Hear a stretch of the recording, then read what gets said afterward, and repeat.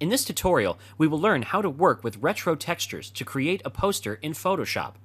First of all, we will cut out this guitar from the background. Since it's a white background, there are a lot of ways to go about this.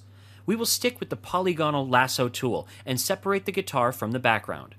With that done, we will bring in the first background onto the canvas, a basic retro background that would serve as the basis for the whole poster. Resize the background according to the canvas, and bring in the other background on the canvas. This time, we would be bringing in a grunge background with a retro feel to it. Resize the image according to the canvas, and change the blend mode of this layer to overlay. Now select the guitar cutout layer, place it between the two layers, and tilt the image a bit. Now duplicate the grunge background layer, desaturate it, and change the blend mode of the layer to hard light.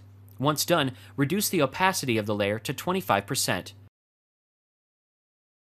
Now we would be bringing in the third background, the old paper texture. Bring the image on the canvas, resize it, and position it on the canvas. Now move the layer below the guitar cutout layer and change the blend mode of this layer to overlay. Duplicate the old paper texture layer and change the blend mode of the layer to color burn. The guitar here isn't blending that well with the background, so we are going to press the Control key and click on the guitar cutout layer. This is going to load the selection of the layer. Now select the retro background layer, copy the selection and paste it on a new layer. Move the layer above the guitar cutout layer and change the blend mode of this layer to hue. Now pick a custom shape. For example, here we would be selecting the shape of an arrow. Draw the shape besides the guitar and choose BB0100 for the color fill. Open up the layer style options of the shape layer and move over the stroke tab. Choose F1CA00 for the color fill and increase the size of the stroke to 10 pixels. Now select the guitar cutout layer and open up the layer style options. Move over to the stroke path, change the size to 5 pixels, and use white color for the fill. Now we will input our text.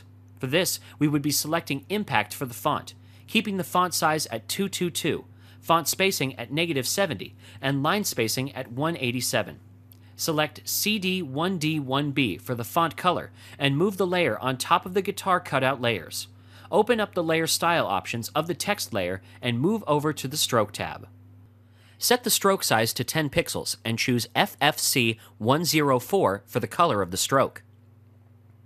Now what we've done here is duplicated the same arrow shape and arranged it accordingly on the canvas. Now we will be adding another grunge pattern to the document for the text. Once done, press the Control key and click on the text layer.